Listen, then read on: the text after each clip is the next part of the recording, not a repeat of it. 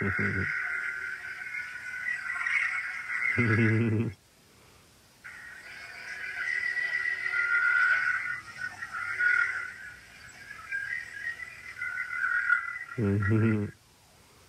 cool.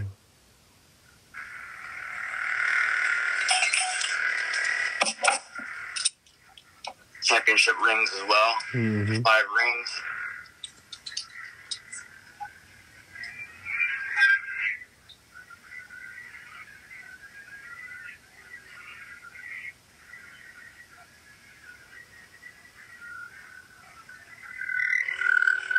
So can you just talk about how that costume came about and like when did you start doing it at games and how other people perceive you if it's pictures or anything like that?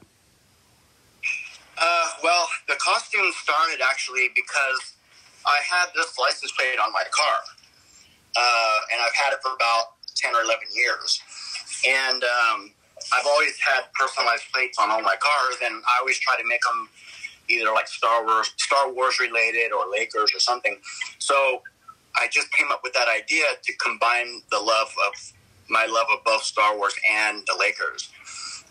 And so it started out on my license plate, and some friends of mine kept telling me, you should create some kind of character or a costume.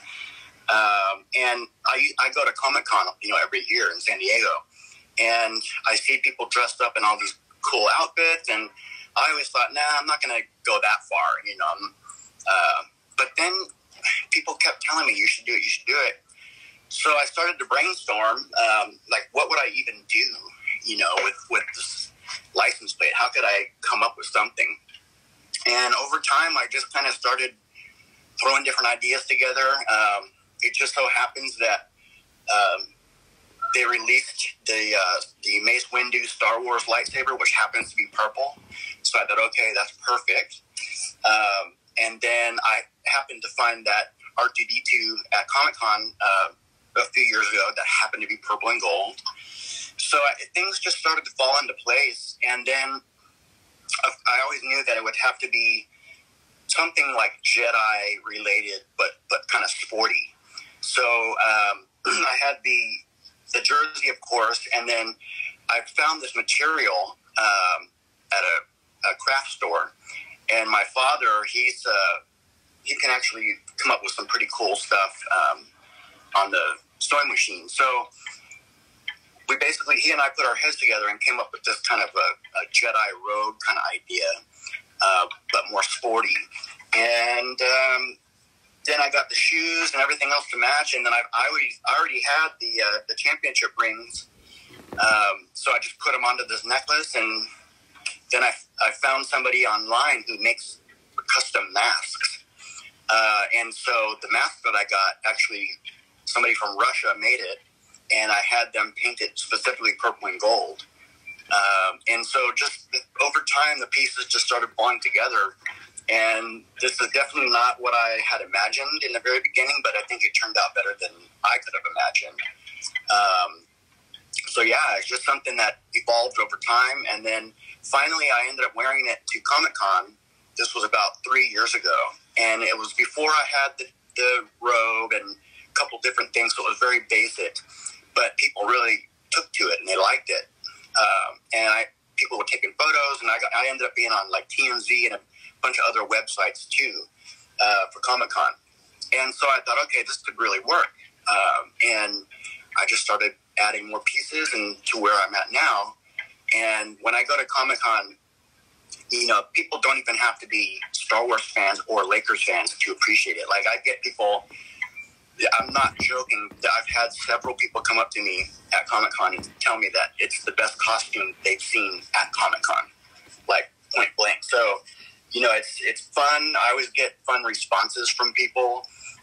Tons of people want to take photos, so when I go to Comic-Con, I just walk around and have fun, and, I'm there for 3 days, and so it's just nonstop.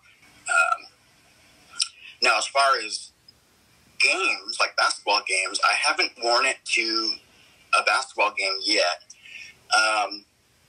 I've taken my license plate in, and I've gotten up on the Jumbotron like 6 or 7 times over the years. But ironically, I met Jeannie Buss at Comic-Con this last 2019. She was there signing for one of a wrestling show that she had co-created.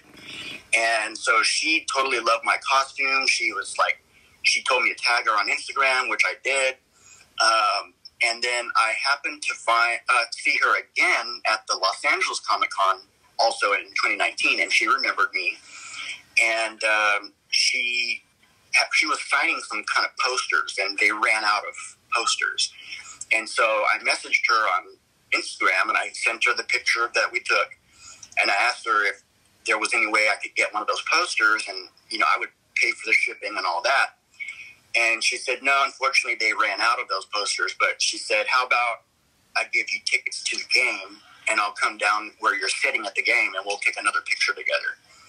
So I was like, yeah, of course, So now I've yet to hear back from her, but, things have been kind of crazy this year, so I can kind of understand that with COVID and everything. But in one of the times that I did see her, I asked her, do you think they would allow me into Staples Center with this costume?